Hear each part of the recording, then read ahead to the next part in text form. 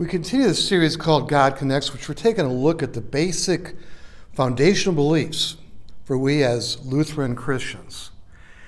And this has been inspired by a series called God Connects by Lutheran Hour Ministries. And at the conclusion of my sermon, I want to encourage you to go to the description and to watch the short video that they have, as well as when you watch this short video that I'm going to share right now.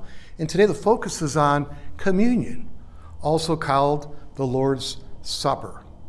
And communion, the first time it took place was at the time of Jesus, when he met with his disciples on Maundy, Thursday.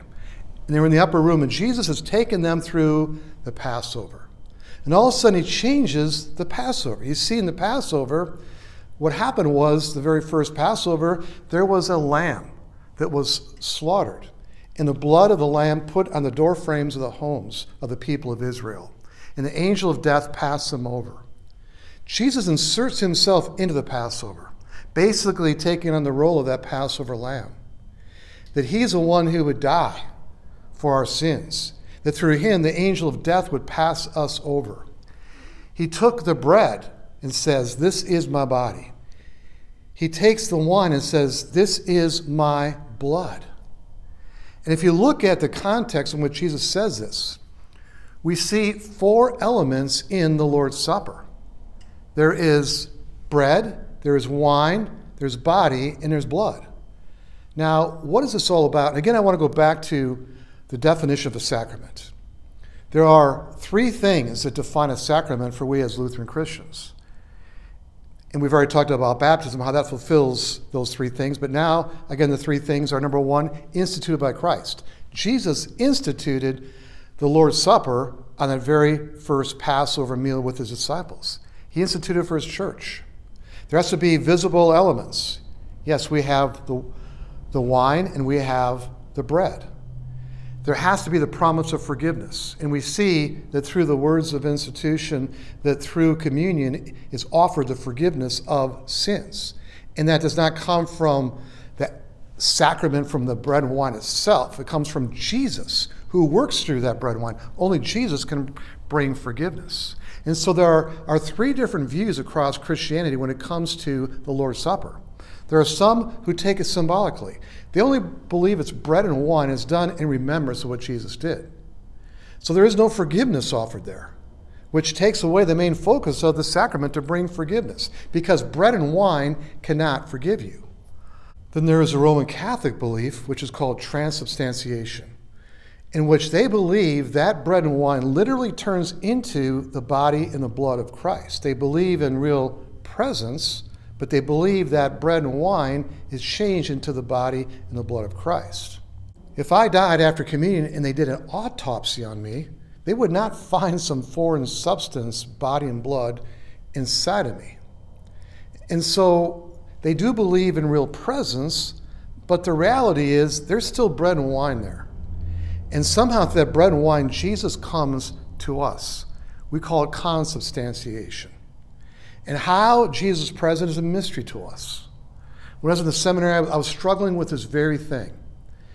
And before I was to graduate in the seminary, I had to sign off on all the doctrines of our church body. And this is what I was struggling with. How could Jesus be in that bread and wine?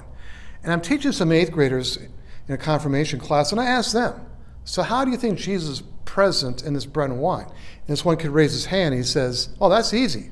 He can be wherever he wants to be. That really hit me. See, Jesus is where? He's wherever he wants to be. He's omnipresent. And if he wants to be present in that bread and wine, he surely can be, and he has to be, because if we receive forgiveness through the bread and the wine, we have to have the presence of Christ, that he is there. In, with, and under that bread and wine, Jesus is present. It's a mystery to us, but we take him at his word. Now, the Bible also talks about you need to take the Lord's Supper in a worthy manner. And so it talks about discerning the body and blood of Christ. And so when it comes right down to it, we have to take care to make sure people who receive the Lord's Supper understand what they're doing. Because it says in 1 Corinthians chapter 11, people can take their spiritual harm if they don't know what they're doing. And so what's involved with that? Well, a person has to believe, number one, in Jesus Christ as their Lord and Savior. They have to realize they're sinners and their need for forgiveness and their inability to take away their own sin. They also have to recognize that Jesus is truly present in the sacraments, and how, again, it's a mystery to us. It's essential that people have this belief in the real presence of Jesus before they take the Lord's Supper. And we take it because we need forgiveness. And we take it, it's like a hug from God that Jesus is present through that bread and wine. He loves us. And this is how he touches us through that bread and wine, that every time we receive this incredible sacrament, we are receiving the presence of Christ in our lives. We're receiving the forgiveness that only he can offer. And we celebrate the fact that Jesus died and rose for us. It is an amazing gift that God gives to his church, the gift of the Lord's Supper. I want to encourage you now to watch the video in the description after I say the closing prayer by Lutheran Hour Ministry. Let's pray. Lord Jesus, thank you for the gift of communion, for touching us with your very presence through that bread and wine, for bringing us forgiveness we cannot bring to ourselves. This is the way you touch us with your amazing love, that every time we come together as a body of believers, you are there with us. And we are part of your eternal family forever. We thank you for this family meal that we share called the Lord's Supper or communion. We pray this in Jesus' name. Amen.